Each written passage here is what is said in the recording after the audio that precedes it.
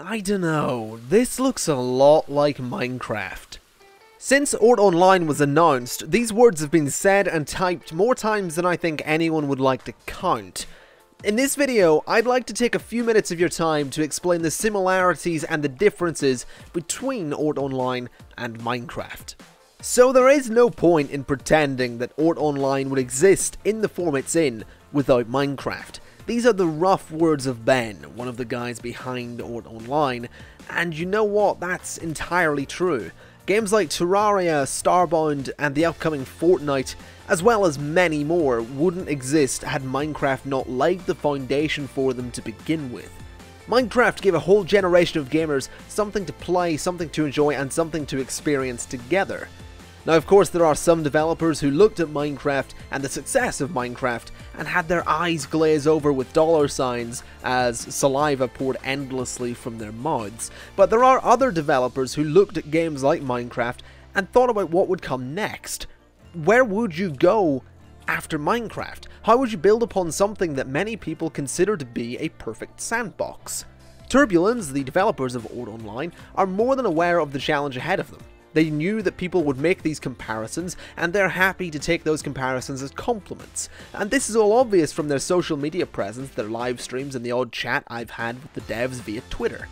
The major difference between Minecraft and Oort Online is that one is currently in release version 1.8, while the other hasn't even gone into an alpha phase yet.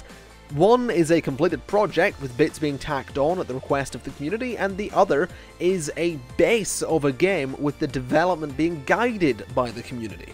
Minecraft gives you an open world with almost limitless possibilities. Oort Online promises to give you adventure, story, exploration, building, trading, combat, and a lot more. It's incredibly important to remember that when comparing these games, they're actually out to serve different purposes.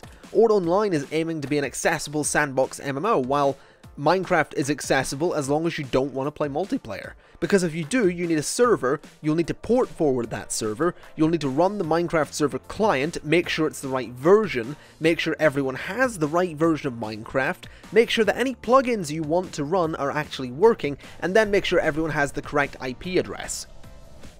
Oort Online does all of that with just a couple of clicks.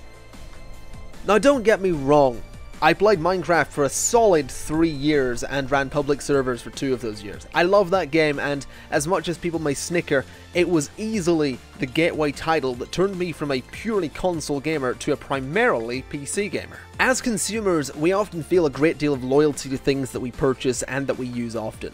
This is especially true in gaming and is most noticeable when someone with one console bashes someone with another.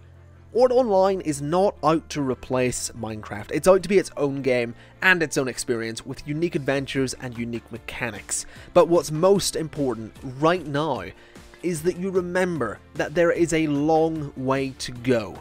It may not be the game for you right now, but it may very well be the game for you in just a month or just a year.